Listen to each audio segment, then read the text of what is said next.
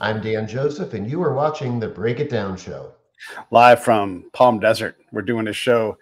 It looks like there's a golf course behind me. That's because there is, Dan, where I love to do things on remote, whether I'm remotely doing it or I'm sitting in your house or whatever it is. Today, I'm wrapping up a short break in Palm Desert, and it's just great to be in a sunny, warm place during the middle of winter. Sure.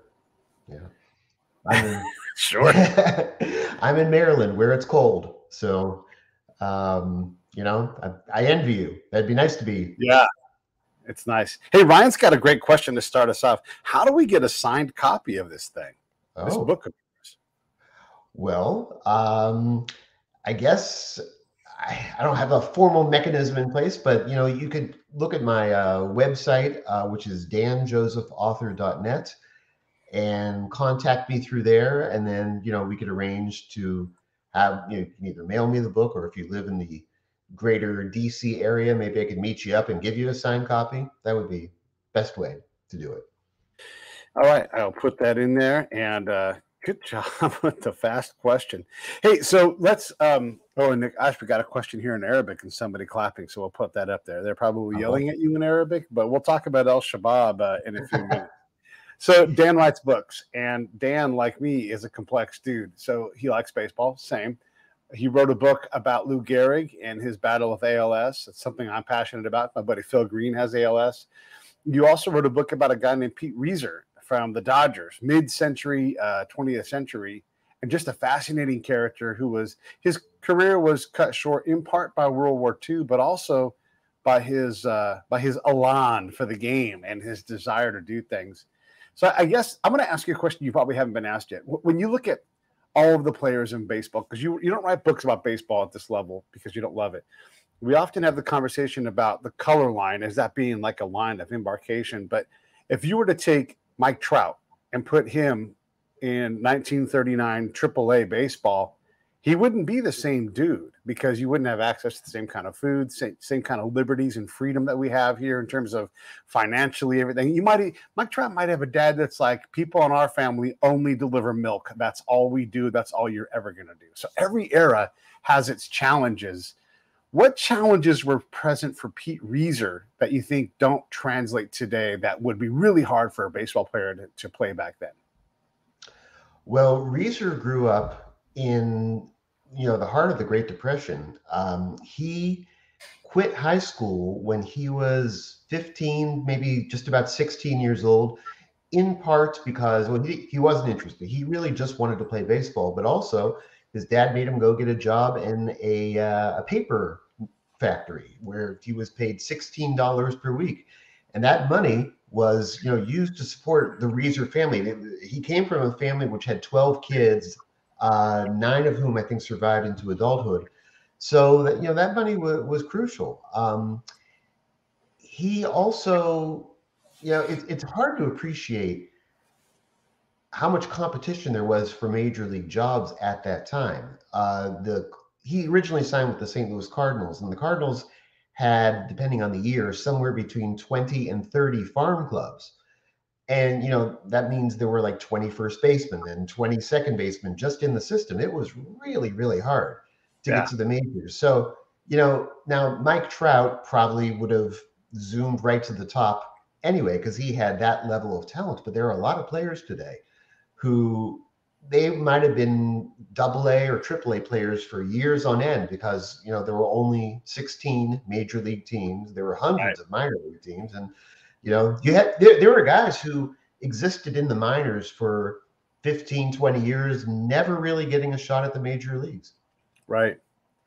There also wasn't a labor union. So you belonged to one team. And if you belonged to that team, well, you had no ability to. So you could languish and be held back for any number of reasons: talent, money, race, whatever it was. There were. Sorry. Go on. No, go ahead. No, you go. There were guys, like Lou Gehrig was the first baseman for the Yankees for 15 years, and he never, of course, sat out a game. And there were good first basemen in the Yankee farm system who just didn't get a shot for years and years until they got traded to somebody else, till the Yankees decided, okay, we realize we're not going to need you, so we'll trade you to the Browns, or something like that, the St. Louis Browns. You really there was a much greater element of luck just to make the major leagues. You had to be in the right place at the right time. With someone like Pete Reiser too, there's the chicanery like between the Cardinals. Like if your team is a team that looks for and develops young talent, that costs money, and you get picked up by the Cardinals, and that also is super lucky because guys rode around in trains and looked for factory level ball teams. But even then, he didn't end up on the Cardinals, partly because of the things you're talking about, where you might hide a player in some lower, D level minor league. Talk a little bit about his rise. Well, he got signed by the Cardinals supposedly when he was 15. He was too young to actually play in the minor leagues, so they he went around for a year or two with the Cardinals chief scout, driving all over the South and the Southeast, because the guy liked Pete and wanted to keep an eye on him. So he finally joined the Cardinal system in Class D ball in Newport, Arkansas, in 1937. A little town of like maybe 4,000 people. Played 1 year there. Then the commissioner of baseball, Judge Kennesaw Mountain Landis, decided the Cardinals were hoarding players, basically, and they were controlling more than one team in some leagues. He thought this was anti-competitive. So he released 91 players from the Cardinal farm system, made them free agents, among whom was Pete Reiser, and he said these guys could not re-sign with the Cardinals. The Cardinals, though, who were then under the operation of Branch Rickey, did not want to lose Reiser. So they made a sly, underhand deal with the Dodgers. The Dodgers were going to stash Reiser in their system for 3 years and then trade him back to the Cardinals.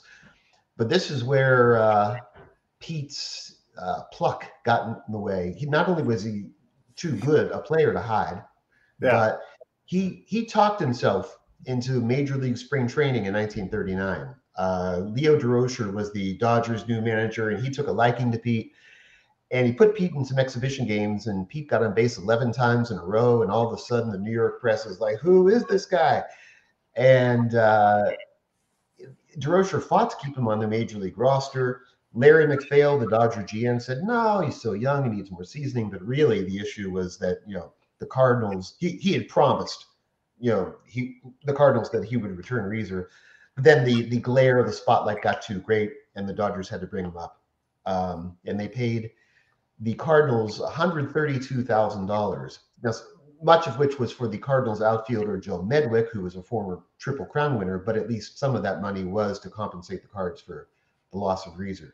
But Reiser, because of this gentleman's agreement, he was held out of the major leagues for a year and a half. That was the kind of control that the owners and the teams had back then in those pre-union days. And when you look at his numbers, his first season in the big leagues, he's 21 years old, and he came up ready to go. Like he was, if not fully baked, he was al dente, and so he was able to play at that level. If he came up a year and a half earlier, that really points to a potential Hall of Fame trajectory. I mean, teenagers in the major leagues have a tendency more often than players who are 22 that once they get there, if they can thrive. They're so young, they play forever, they can compile, and they're so young and so good, they tend to be better than their peers who were 3-4 years older. Yeah. Pete, he could have probably made the major leagues in 1939, and that would have changed his career. He would have played 4 years before going into the military for the war, and instead he only got about 2.5. And this kind of put him at a permanent salary disadvantage when he got out of the war, because guys like Joe DiMaggio and Stan Musial, who Pete Reiser was compared to, they had much larger salaries coming out of the war, and Pete was still getting like $10,000 a year, which even in 1946, I mean, it was a good salary for the average American, but for a ball player with his talent, just wasn't anything special.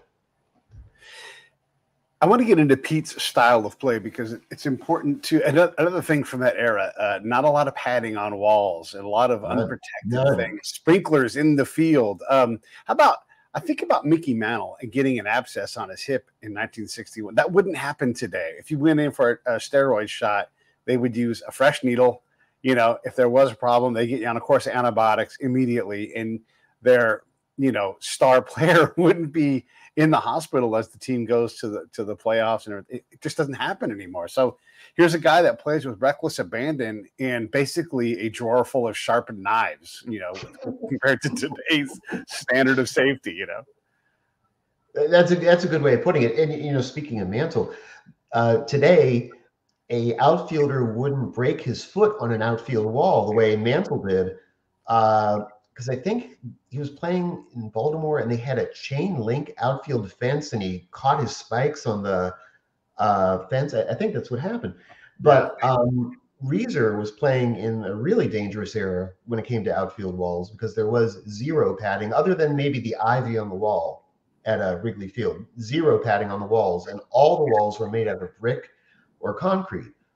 There was no warning track, and often there was an obstacle in center field, like a flagpole, Right. or like the monuments at Yankee Stadium. You know, you could trip right over Lou Gehrig's monument if you were going for a deep fly ball. Yeah. There were hills leading up to the fences. It was really kind of a danger zone out there, and there was no warning track. So Pete slammed into the walls several times during his career, and it definitely shortened his career. He got concussions. Like he later said, you know, it's funny. He sometimes exaggerated things that happened to him. He said he got skull fractures. Really, what he got was multiple concussions. And during when he was playing during the war for an army team, he ran through a hedge, which sort of served as the outfield wall, and on the other side of the hedge was a drainage ditch as deep as 25 feet deep, depending on, you know, the telling. And he injured his shoulder. Basically, he separated his shoulder and yet kept on playing because back then, you know, if the bone wasn't sticking out, the manager told you, you know, get back out there. We're paying you to play. Yeah. We're not. Yeah. Sit on the bench. Well, one of those sharp knives in that drawer that he was playing in was his manager. It's like, hey, listen, I won't play you. I know you can't see straight right now. However, right now in this part of the game, I'm going to need you. And then, yeah, you had to play, right? You had to. That's why he was loved, was that he would play no matter what, with a broken ankle, with a skull fracture, all these different things. Yeah, he was just game to be game. Yeah. There was DeRocher was quoted at the end of the 46 season. 46, Pete played with a separated shoulder, hit the wall twice, burned his hand on an oven, pulled a hamstring, all this stuff. And DeRocher actually said at the end of the year, Pete Reiser, now that's a guy who would have sacrificed an arm, a leg, a hand, a head, a foot to bring this team a pennant. And he wasn't really exaggerating. Pete really did play with that disregard. It was a perfect storm in a bad way. Pete had disregard for his own health, and he had a manager who admired him for playing that way. And, you know, and so Pete kind of wound up in the hospital way too often because nobody was using any restraint. In 1942, he hit the wall in St. Louis, bad concussion. The doctor told him, stay in bed. You're not ready to get up and play. But Pete was back in the lineup within less than a week, and he played the rest of the season with dizziness and headaches and double vision. And his batting average fell 50 points because, you know, the Dodgers wouldn't take it. The Dodgers thought of Pete as their ticket to the World Series. And it didn't seem to occur to anybody that maybe a healthy center fielder was better than a guy staggering around with a double vision.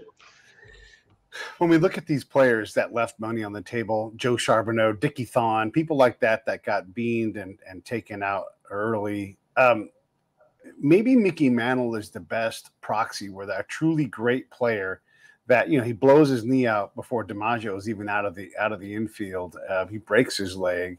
All these things happen. Is there someone who's a better corollary who actually does a little better? Because Mickey Mantle, I think, is pretty good because he got hurt a lot and was, you know, a lot of time missed, but he still managed to put up 500 home runs, dang near a 300 average. Is there someone else who's like Pete at that level of quality of play?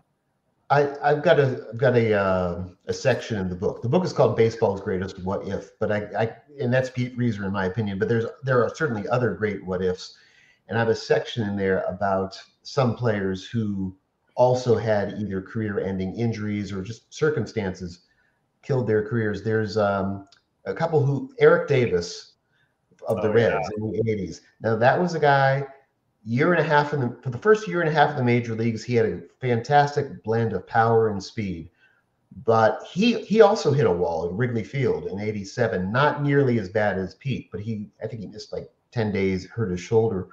But he was injury prone. yeah, He was sliding for a catch and lacerated a kidney, and then he later got cancer. It's stuff like that. He's a pretty good approximation. There was a guy in the 1880s named Charlie Ferguson who was a great two-way player, good pitcher, 20-game winner as a pitcher, 330, 340 hitter, batting, but he died of typhoid when he was 25. Today, it's really hard to think of a guy who even plays like Pete Reiser today. That was the next question, right? Yeah. The two I can think of, sort of, are Cedric Mullins of the Orioles. Okay. A good power speed combination.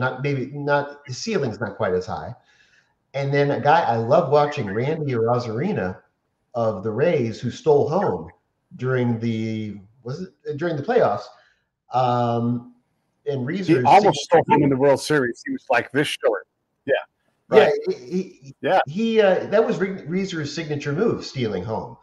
And Arozarena is a guy you just kind of never know. You never know what he's going to do. Yasiel Puig actually would be another pretty good comparison. Yeah. Although I'm not sure he's even playing now. He's signed internationally. One of the things about Yasiel is it's also his mental. I don't want to say incapacity, but his mental approach, not in terms of being a gamer, for sure that's part of it, but also he just makes bad decisions in general in life and everything, things that piss off his teammates, whereas Pete Reiser's teammates, for the most part, love that guy. They loved him, but I think as time went on, his teammates and the Dodger management and some guys in the press started to wonder why he couldn't pull back, why he had to run into the walls like this and injure himself constantly, because a little bit of restraint would have gone a long way. But in fairness, Pete always said, I had to play this way. This was the way God created me. God gave me this speed, those legs, and this was the only way I could play. Otherwise, I wouldn't be a major league player. That was his perspective on it, at least.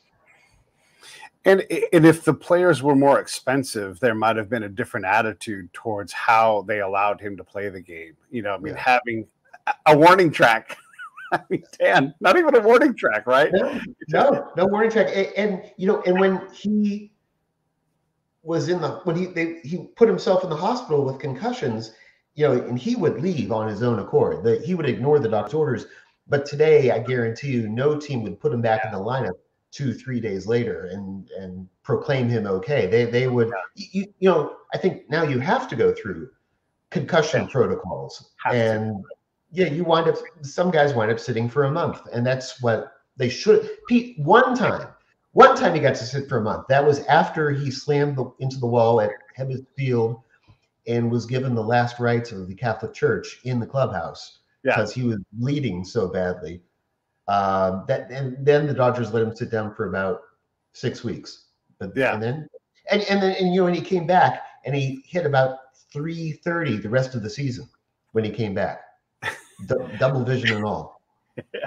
Justin Morneau comes to mind. He dives back into a bag, takes a knee off the noggin, and he's shut down really for honestly for about 18 months. I mean, he didn't play basically the rest of that season and was severely incapacitated for a lot of the next season. And it just took him a long time to get back. And he got back to a pretty high level, but you could say he never even got all the way back. And with Pete, I mean, this guy goes to World War II and then gets hurt as a baseball player there, talking about hey, back off. You're in the Army. It's okay to let that one go over the wall or off the head. Yeah. The Army was an interesting experience for him because he was on the verge of becoming a real superstar, a really well-known name. And he missed 3 prime years.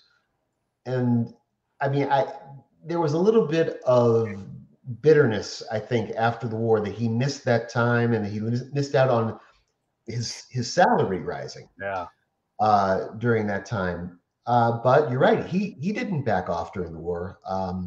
It's in the book. I don't want to give away too much of the book, but there was um, well, there was that incident I said where he ran through the hedge, and there was another time he slid so hard into third base he pulled the base right out of the ground, and it flew away 10 feet. And I found a picture of him. He was playing in Louisiana in 1945, and he's about to do one of his hard slides. Actually, he did it like a fadeaway slide into home plate. There, you could see in the background, there's nobody in the stands.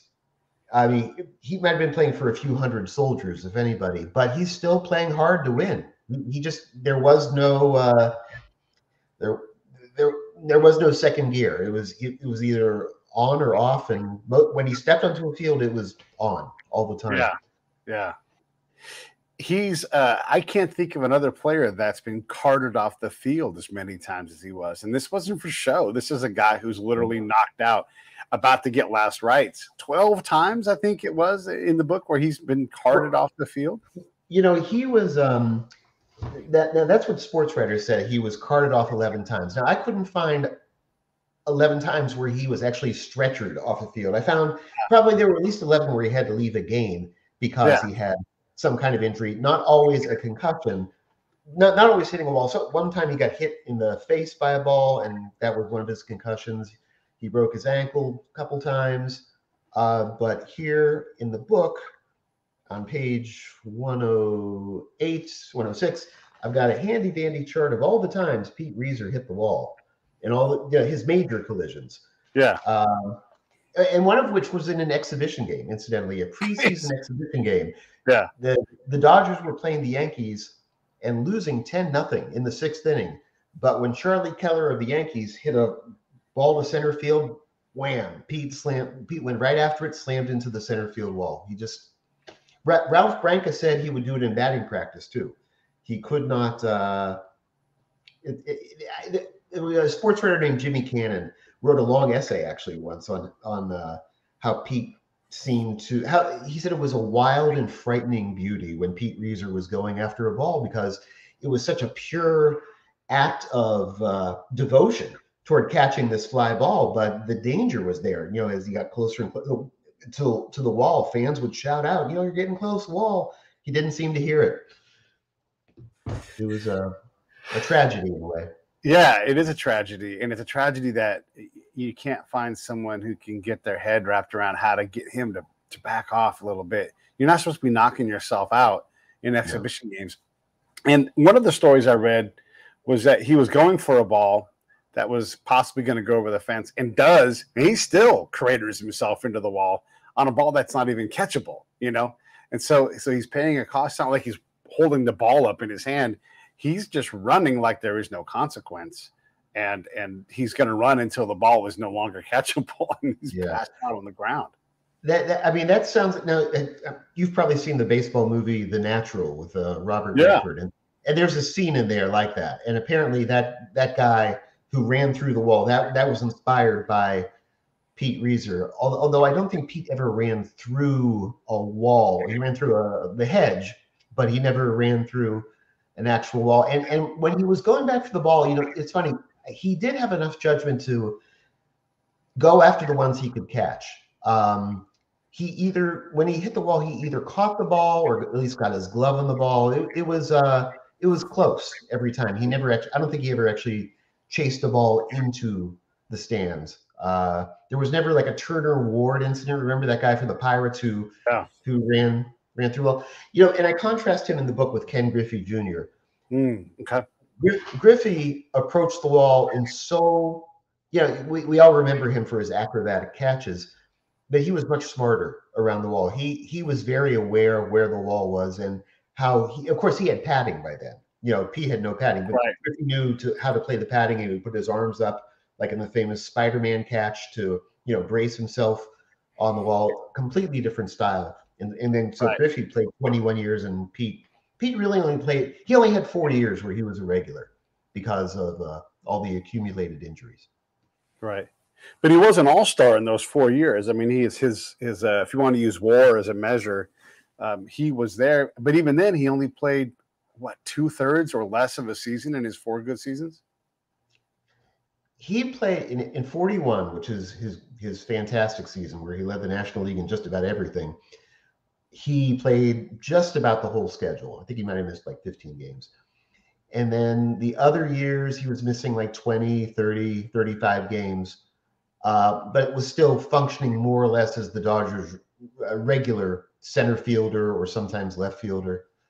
And then after 1947, when he broke his ankle in the World Series, he was just too banged up to play regularly. He couldn't go more than a few games without having either dizziness issues, or his shoulder hurt too much, or his ankles hurt too much. Yeah. It's just it is a what if story. So let's say that he was 10% more cautious and ready to hang on until the World Series.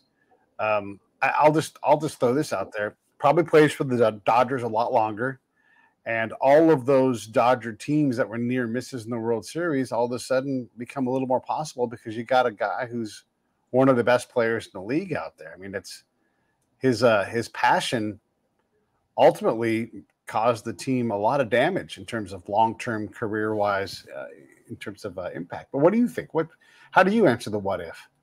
Well, he came up with the Dodgers the same year as Pee Wee Reese, 1940, and Reese played, Hall of Fame shortstop. Reese played with the Dodgers until 1958, and he was like the pennant winner. He was the starting shortstop on 7, 8 pennant winners. Right. And Pete could have played that whole time. Pete could have been one of the boys of summer in the 1950s when the Dodgers were, always coming up short in the World Series. And a healthy Pete Reiser would have given the Dodgers even a better offense. And and the Dodgers in those years were always short a left fielder. They constantly were looking for a guy in left field, and Pete Reiser presumably would have been it, or maybe Duke Snider would have played left field and Pete played center. So those teams might have been a little bit greater, and it's entirely possible that the Dodgers would have won the World Series before 1955. And I mean, I don't know if it changes so much that the Dodgers stay in Brooklyn, but Dodger history, I think, would have unfolded quite a bit differently if Pete had stayed healthy. Yeah, I mean, the guys they had It would have been like having two Jackie Robinsons, because Robinson and Reiser were very similar in terms of their baseball ability. High average, very aggressive base running, moderate power, a lot of doubles and triples, and some home runs, and both of them were spark plugs. So you would have had two of those. Yeah, you would have 2 of those, and the guys playing left field, and not just Algie and Frito, but it's guys who are like, who can we put out there? And it was more like a defensive thing, or a bat that's not a well-rounded player like Reiser. It was always some kind of a compromise in left field for the Dodgers. And yeah, you have a guy that can hit laser beams all over the outfield, run like crazy, steal home. I mean, can you imagine having 2 threats that steal home on your team? Oh. The other team would just spend so much energy just trying to prevent that from happening. Yeah. You have like Reiser on first and Robinson on third, and the pitcher is going to have a meltdown, I would think. Yeah. I want to talk about, I guess let's go to Lou Gehrig next. Let's talk about that book. Everybody should definitely go over. I'm having some electrical problems over here. Something happened. The power went out. But get Dan's book right there on the screen. There's the link for it. Go to Amazon and buy that. Buy any of Dan's books there. That'd be great. Also, to support the Break It Down show, you can always go to breakitdownshow.com, go to the PayPal link, just click that, and then put a little bit of money in each month. Consider it your own subscription. We don't need Patreon. I need you and me, and we'll work together. You guys know how hard I work. The money goes right back into the show. I'm going to buy some new equipment this week with some of the money that others have donated. It's buying ads. It's making the show grow. That's how you keep the show healthy, is by going to breakitdownshow.com and clicking on that PayPal link, or just email me at peter@breakitdownshow.com, and I'll send that to you. And if you love baseball books, Dan is a guy that writes fascinating ones. So my buddy Phil has ALS, and I know when we were first starting on this journey together, he's like, I got this weird thing where my muscles are twitching, and I just don't know what it is. And it took, I'm going to say, the better part of a year to eliminate everything else, because that's how you determine what ALS is you like, okay, well, it's not blood cancer, it's not this, it's not this. All that's left is ALS. So Lou Gehrig, in his last productive season before he had to shut it down, early in the was it 39 season, he for sure was feeling the impacts of this. We don't think about that, but a year, 6 months before that, he's not doing as well. Can we see that in the statistic record? Oh, definitely. For a decade, Lou was a guy who reliably hit 35 to 40 homers a year, batting average usually somewhere in the 350, 360 range, tons of RBIs, and of course, never missing a game. And then in 1938, his production dropped off pretty sharply. He was starting from such a high level. For him, it was a bad year, but for anybody else, it would have been a fine year. Still hit 29 homers, still drove in 114, still hit 295, still played in every game, still was getting, a lot of doubles and maybe not so many triples, but he was still a quality Major League Baseball player, even though he sensed during that season something was going wrong in his body. One of the things I uncovered for the book was a quote just before the season started where a New York Post writer said, hey, you have the highest batting average on the team during spring training. And Lou said, well, yeah, I didn't realize that. That's great. But, funny thing, I can't drive the ball. I'm hitting singles. My power is gone. And I got to find out what's wrong with my hitting. And then through most of that season, he struggled to get his batting average much above 270. He was striking out more than normal. He was not hitting very many home runs.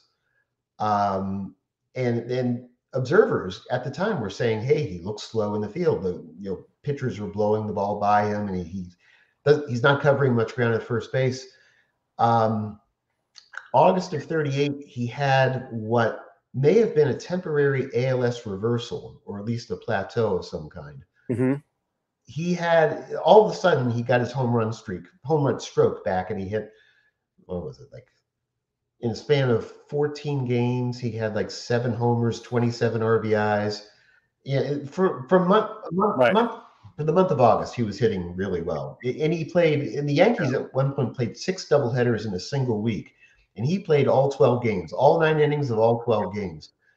And then after that maybe that took a little something out of him. For the rest of the season, he was mainly a singles hitter. He actually, he adapted. He turned himself into a guy who got a lot of singles and walks, and he was still helping out the Yankees to win, but he wasn't doing it in the traditional Lou Gehrig style. He had kind of turned into Ichiro Suzuki in a way. And then by the World Series, he played in the World Series that year, and the Yankees won it 4 straight, but he got nothing but singles. And again, people thought he looked slow. And then 39, he got to spring training, and it was evident that something drastic was going on because he could not hit, he could not field. He was doing it more on memory and guile rather than his power and reflexes. He could hit singles, but balls that should have been doubles or triples, he could only run to first base. And he could catch the ball at first base, but he couldn't move to his left, he couldn't move to his right. It was just evident that his time was up. I still think the 38 season is the most amazing season in baseball history in a way, because this was a man beginning to suffer from a deadly disease, and he still played the whole season and played pretty well. He played really well. I'm looking at the numbers right now, and in a season. And by the way, when you're looking at somebody, this is in the 30s, and he's in his 30s. He's 35 years old 35. In this last good season. And so if a guy started to lose his power and lose his stroke, that's fine. He still hit 29 home runs And you know, like you're saying, he was his OPS was 900 plus if you're into that kind of thing. And if you're not, let me just tell you, that's not just all-star caliber, that's best player in the league caliber, you know, play. And this is a guy that's literally dying. I think what's interesting about ALS is that you can't just will your way through it. If you work out and think, I'm going to keep my muscles strong, what you do is you break down the muscle and it can't recover. And so if you don't move, you lose and you atrophy and you lose the ability to keep muscle that you have. If you work the muscle too hard, you'll break the muscle down and it won't regenerate because the neurodegenerative nature of the disease. And so if you wanted to pick something you didn't want to do, it would be play a hard season of championship level baseball and then, you know, try to recover, because it's just not how ALS cooperates. Yeah. The adaptations Lou made during the season, that was interesting to learn about, because he switched to a lighter bat as the season went on. Last week of the season, Jimmy Fox, who was the Boston Red Sox first baseman, gave Lou a bigger glove to use at first base to help him catch throws. And he changed his batting stance. He fiddled around with the batting stance for most of the season, and then he finally found one that worked for him. And that was when he had the hot streak in August. And I've also read that hot weather is good for ALS patients, and so maybe that helped him. It's a little bit of a fluke. I mean, I do wonder how he managed to have this incredible, because those 3 weeks, if you chart it statistically, that's like a skyscraper sticking out on a season. During those 3 weeks, his OPS was like 1472 or something like that. It was it was really incredible. Wow. Yeah, it's interesting when you see that, and you see the constant progression. And he had to have known, like, hey, there's something really seriously wrong with me. Did he have a thought like, after the season, I'm going to go to ultimately the Mayo Clinic and get looked at? Or was he starting to process of figuring this out with doctors during the season? During the winter of 38-39, I uncovered a couple of instances where it sure sounds like he was wondering aloud what's going on here. He actually did a public service announcement for polio, for, you know, the March of Dimes, and the what was then the campaign to find a vaccine for polio. Right. And it's hard to imagine, you know, he sees a paralytic disease, and, you know, he feels like this is happening to him, so he wants to get involved in this. And then he gave a speech where he said, it was something like, you know, I know they're calling me an old man, but I don't have any whiskers yet. He said, I don't need a wheelchair or a cane yet, which really leaps off the page, you know, in retrospect. Yeah, because that was coming for sure. Yeah, it was.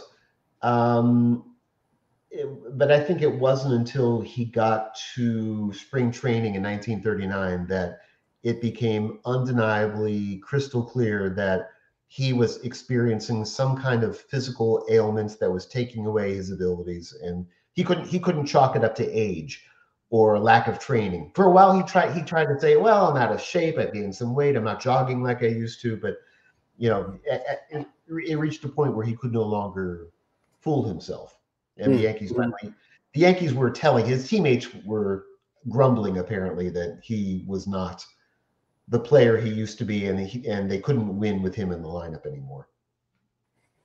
I want to put up here the ALS Cure Project and Phil Green and the work he's doing as an ALS patient to pave the way for the next guy to deal with this. So this is the Phil Green episode, if you guys are interested, or just go to youtube.com, or Pete Turner, Phil Green, you'll find it. But the thing to realize is that this disease is an individual disease too. And so how it represents for me or for Dan or for Phil is going to be different. And so it's a very tough thing to solve, because you're trying to solve an infinite number of variations of a disease that just doesn't behave in a way that we want it to. And there's not even a test for it yet. You just end up with it when everything else is no longer the possibility. And since we have this opportunity to mention ALS, listen, Phil Green is the guy. If you have someone in your family that you think might have this, or you're trying to figure out what to do, let me know. I'll connect you to Phil. There's a powerful community. They're all working on this. These folks are lobbying Congress and trying to get rights, because of the nature and the speed of the disease. It's very hard for them to make progress because they often die before they can finish the work. Lou Gehrig dies on par with the standard death cycle. I think it's 3 years end to end from his, basically getting it and it's showing up in his game until he's gone. It moves fast. So check out that Phil Green episode. But yeah, so once we realize that he's not going to play baseball anymore, and that happens in 39, I know we've heard the speech, but when you look at the other stuff, the behind the scenes, the letters, whatever it is that you're reading, how does Lou take this news? Well, during the 38 season, he had been experiencing a lot of the private stress about the decline in his performance.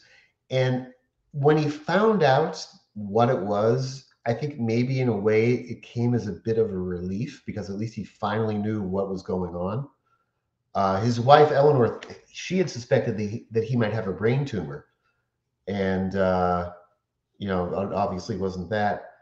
And then she tried to maintain the fiction for him that, he might remain sick, but he would plateau at some point and he would continue to live with the disease. And she kind of conspired with the doctors at the Mayo Clinic to sort of keep up this ruse for Lou. But apparently he knew that there was no recovery from it and that he probably was dying. He said that to one of his teammates, I think in August of 39. And he lived with it as best as he could. He tried to stay active. In 39, you see him making quite a few radio appearances and appearing in public fairly often, trying to maintain appearances to some extent. And even as late as 1940, he was still doing that. And then somewhere around the middle of 40, I think it got, and of course, he had a job with the city of New York as a parole officer, sort of to keep himself busy. And then I think as 1940 and then 41 went on, it just became harder and harder for him to leave the house. And, he dealt with it as best as he could, but it's so hard to just, especially when he was such a big, powerful athlete. So, all that glory, and then it's just taken away very suddenly. It must have been harder probably than he let on. Yeah, it's Phil is a fantastic athlete. He was maybe in another time he might have been a professional soccer player. He's a national championship football player. And these guys, especially back in Lou's day, the ability to have all the things that they have now, plastic, for example, a great tool for providing for someone of Lou's size, to get him slid over from here to there, and all the different ways that they can provide some kind of normalcy. I've traveled with Phil and cared for him, and first off, your dignity is dropped tremendously, and just to travel takes a lot of dedicated effort. Takes somebody else. You're a 2-person team, and it's a lot of work. And there's, if you choose to, there's a lot of shame in it where you're like, I can't even, fill in the blank. And it's a lot of things. Feed myself. Like, what a basic thing. You go from being on top of the world in New York City, winning championships, to not being able to run a fork and knife or tie your shoes or button your shirt. These are simple things that an athlete of his caliber, it must have been really hard to process. Yeah. He, Babe Dahlgren, who took his place at first base, told a story about Lou came to Yankee Stadium on opening day 1940, and he asked for a smoke. Because, it's funny, though, even as Lou was dying, he still continued to smoke cigarettes. And, Dahlgren lit a cigarette for him, but Lou couldn't take it with his hands. He had to sort of reach out with his mouth and take it. And Dahlgren, I think, said he wanted to run and cry because it was just such a stark difference to the Lou he had known 1 year earlier, a few months earlier. And of course back then, those days, they didn't have motorized wheelchairs and things that could have made life much easier for Lou. But he held up with all the dignity that he could muster. He would continue to go to the stadium and sit with the Yankees in the dugout in his suit. He did kind of, remain part of the team. 1 year after his famous July 4th speech at Yankee Stadium, he was back at Yankee Stadium. This isn't generally well known. Now he wasn't making a speech. This time he was flying over the stadium in a blimp. Uh, some friend of his arranged for Goodyear or somebody to, fly him over the stadium the next year. And he would still appear on the radio. Actually, he was on a radio show with a guy named a comedian named Edgar Bergen and his dummy Charlie McCarthy, who were very, very popular. And Lou was like a year away from death, and he has ALS, which often takes away the ability to speak from yeah. ALS guys. But Lou, he handled it no problem. He sounds pretty much like his normal self, even though by this point he couldn't even move his hands anymore. Right. It's a crazy, crazy disease in that it's paralytic, but you're not actually paralyzed. You just can't compel your body to move. So you still, if you jam a fork in someone who's got ALS, if you jam a fork into their hand, they'll feel it. Mm-hmm. And so it's you have no control. And again, as an elite athlete, someone nimble and at the apex of any player around him, that had to be a lot to sort out for Lou. Yeah. How did his life carry on afterwards? Was it a relief once he was gone and she was able to move on, or how did she do? Apparently, she lived for more than 40 years after he died, and she was always Mrs. Lou Gehrig for the rest of her life. I'm not sure she ever developed like a separate identity. She would come to Yankee Stadium for old timers games and things like that. For some reason, she got involved in the All-America Football Conference, which was a rival to the NFL in the late 40s. Yeah. But mainly she was Mrs. Lou Gehrig and taking part in like various fundraising campaigns and things like that. And I guess I get the impression she was lonely, maybe with a little bit of a drinking problem. Because, after you're married to Lou Gehrig, yeah, I'm just imagining no other guy could possibly live up to that. Nobody else could match that. I know he's universally loved, but also because of how he was afflicted. Is there a darker side to Lou that has been washed out of history because of his affliction and his overall nice demeanor? No. To the best of my knowledge, no. I mean, he enjoyed smoking. He enjoyed a beer now and then. Yeah. He did some things that today we would look at and go, "What are you doing?" Like one time, his parents were from Germany, and in 1935, when the Nazis were in power, he went to Germany. He went to Nazi Germany, but he didn't do like a Charles Lindbergh thing and cozy up to officials. He was just there visiting relatives. Today, people would ask, how could you go, at all? How could you do that? But there was no malice. He wasn't signaling sympathy for anything. Yeah.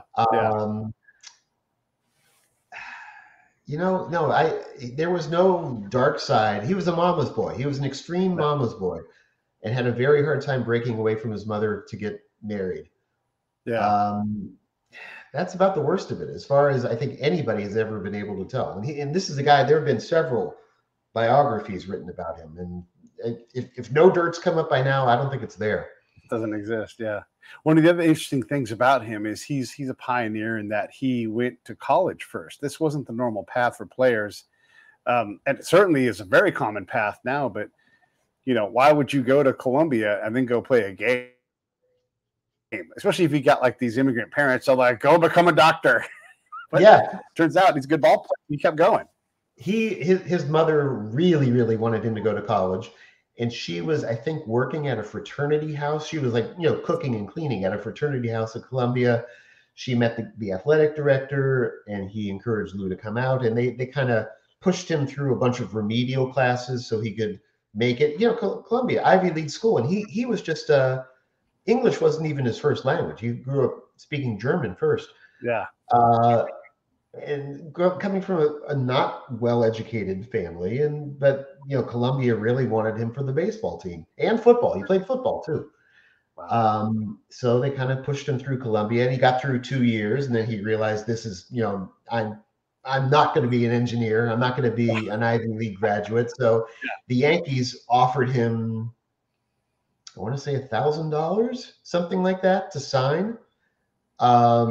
What's funny is that the Yankees at the same time offered a catcher, a famous catcher named Mo Berg, who was Oh, yeah. Mo Berg, who was like, famous for speaking 10 languages but not able to hit in any of them. They offered him like 4 times as much to Yeah. sign with the Yankees. But yeah, Lou took whatever bonus they offered him, and he was in the majors really within. They gave him his first taste of the majors that season, and he was their regular first baseman about 2 years later. Yeah, Mo Berg's great story. He was a catcher, but basically a professional third catcher, and like you said, could speak a lot of languages. Was probably the smartest guy in his clubhouse, which is a good enough transition for us. Let's get into this last book. How do you go from Lou Gehrig and Pete Reiser over to writing about Al-Qaeda and Al-Shabaab and how they partner together? Well, okay, it's actually the other way around. I wrote the Al-Shabaab book first. My day job is with Voice of America, and I work on the Africa desk in the central newsroom. And for a number of years, I've been writing articles about Al-Shabaab with a guy in VOA's. So for those of you who don't know, Voice of America is U.S. government-funded news service broadcast in like 40, 45 languages around the world. It originated during World War II and then was very instrumental in broadcasting to the Soviet Union during the Cold War. Now we broadcast like mainly to Africa and Asia and Latin America. So anyway, we've been writing articles about the Somali terrorist group, Al-Shabaab. And I told Haroon Maroof, very, very good journalist, very connected, very professional. And I told him, hey, if you ever want to write a book about Al-Shabaab, I'm in. I'd like to do it with you because I developed a certain fascination with this group because they were and still are a little bit more disciplined and focused than the average terrorist group. They are not just out there shooting places up and blowing stuff up. They actually seemed to have a goal in mind to establish a real Islamist government in Somalia, very much like the Taliban in Afghanistan. And there was contact between the Taliban and Al-Shabaab and between Al-Qaeda and Al-Shabaab and even bin Laden himself and Al-Shabaab. And so Haroon and I spent about 3 years researching all this and digging up a lot of like U.S. diplomatic cables, and he had done a lot of interviews of people who were in Al-Shabaab. There were a lot of U.S. court cases against Al-Shabaab figures because some of these guys came from Minnesota. They had joined a lot of them were lured over to Somalia. Somalia and Ethiopia were fighting kind of a war at the time, and a lot of them were lured over to Somalia because they wanted to fight the Ethiopians. And then and Al-Shabaab was fighting the Ethiopians, but then it sort of transitioned into this pure Islamist ideology fight. And that's when the U.S. got involved and the African Union got involved. So that book came first. And Al-Shabaab, it sounds a little bit like a guy who'd be a first baseman for the Mets, but it has nothing to do with baseball. It's just a completely different area of interest in my life. Yeah, we tend to compartmentalize things and specialize in one, but I think guys like us, we like to look around at different things. And when you start to dig into Al-Shabaab or Al-Qaeda or any, fill in the blank terrorist group, you start to really realize what a terrorist group is and what it is not. What did you learn about Al-Qaeda and or Al-Shabaab that kind of informs how you see things going forward for other groups when groups are talked about? Well, Al-Shabaab, now their leadership has completely turned over as the years went by because so many of their guys were taken out in U.S. drone strikes. But I think the core mission remains in that they would, if they could, still set up a Taliban-like state in Somalia and impose the restrictions on women and children's education and and little things like, the length of beard that men are supposed to wear, and men and women going out in public, and music. They're when they were controlling Mogadishu, which is the capital of Somalia, for a while, they were banning any music played on the radio. It's almost textbook, Islamist militant type thinking, which hasn't gone away as far as I can tell. So that's probably what we will continue to see in Somalia. Although they've never been strong enough to take over the country. They've tried to push the African Union forces out of Mogadishu. Came very close a couple of times, but never. They've always lacked the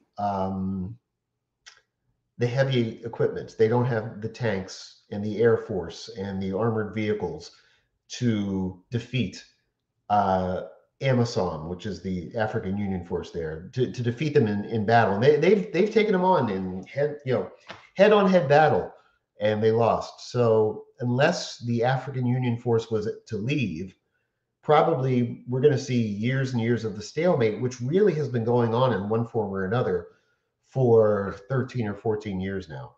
It's a bit of a quagmire. And it's a quagmire that apparently we need to be in, because these places that are trying to fight off the Al-Shabaabs of the world, and this isn't a political statement, but it's pretty hard on one side or the other. And when we champion hijabs, headscarves, as some kind of symbol of freedom, you're also not talking about a place where the length of your beard and your ability to go to school and a flash of hair might all get you beaten to death publicly. So we've got to work on why we go do these things and how we do it, but also understand that, and if not us, who does go and provide fuel, training, weapons, whatever it's going to be, because it doesn't take much for those kind of Al-Shabaabs to metastasize and grow. And next thing you know, you're dealing with, we've got a guy named Tim Furnish on the show a bunch of times, and we love to talk about the return of the Mahdi and how many times that has happened. And you just need a little bit of fuel and a little bit of willingness, because folks are waiting for that to happen. And if you get that charisma in there with that fuel and that willingness, boy, oh boy, you end up with a really, really nasty problem. And that's why we have to deal with a lot of these things, at least on a small scale, in a lot of different places. Mm-hmm. Yeah. Somalia's never had a really charismatic leader. Al-Shabaab has never had a really charismatic leader who can kind of rally the country around him and either bring the country together for good, like maybe, just like some charismatic, like, what's the word I'm looking for? Like a cult leader almost, or for bad. And maybe that's a good thing in Somalia's case, and in these other countries, because the last thing you want is not a figurehead, just a personality cult leader who would make people do things that are counterproductive to that country's interest and to the world's interest. A Bin Laden type guy. Yeah. And those guys don't stop showing up. They're always out there. They're always looking for that next thing, whoever or wherever they are. They're always competing for that. And if they can turn the people towards their goal, I mean, I'm telling anybody listening right now, if you think that there's not an active drive from someone somewhere in the Islamic world to create a caliphate, you're wrong, because that is absolutely a stated goal. And you don't have to be an extremist to want a caliphate. So it's really fascinating and challenging work to wrap your hands around what is dangerous and what is not. It's just like with China. China's got an enormous problem. They've got an exploding middle class. It's bigger than the entire population of the United States. And those folks need to be provisioned to keep it stable. And if you don't, then you have a real problem if you're China or the rest of the world. So all these things aren't just black and white. They are not even shades of gray. They're extremely complex. And often one little thing can trip it good or bad. And we don't know what that's going to be. Yeah. Everybody should get Dan's books. As you can hear, he's super knowledgeable, whether it's Al-Qaeda, Pete Reiser, or Lou Gehrig. It's just been great to talk to you, man. Super interesting. You got topics that I love talking about. I love baseball. I got a Dodger hat on now. I'll be thinking about the Dodgers and Giants and A's probably all morning long. As hopefully we get some baseball coming in. Those are my basic closing comments. What are yours? Well, just thank you for having me on the show. It was nice to talk. Lately I've been talking a lot about Pete Reiser, and it's nice to kind of talk about the whole breadth of my work. I'm starting to work on another book. This is about a Pittsburgh broadcasting legend named Myron Cope, who was the creator of the term, creator of the terrible towel, which Steeler fans whirl around, the gold towel, and he coined the name Immaculate Reception for Franco Harris's famous catch. And he was just a real charismatic, funny guy. You hear his voice once, you will never confuse him with anybody else. And I'm starting to work on a biography about him. That's great. I'm hoping, that might be another year or two away, but I'm hoping that eventually finds an audience. And I enjoy what I'm doing, and we keep doing it. Well, come back when you got that book done. And in the meantime, stand by for a sec. Let me wrap this thing up. Hey, thanks for watching the show. I really appreciate it. Right here, you can subscribe. Please do that. It makes the show grow. Hit that notification bell so you know which incredible guest is coming up next. Down below is the PayPal link. You can put a small subscription in. That is an enormous help. All that money goes right back into the show. And then right up over here are the next episodes you should listen to, curated by yours.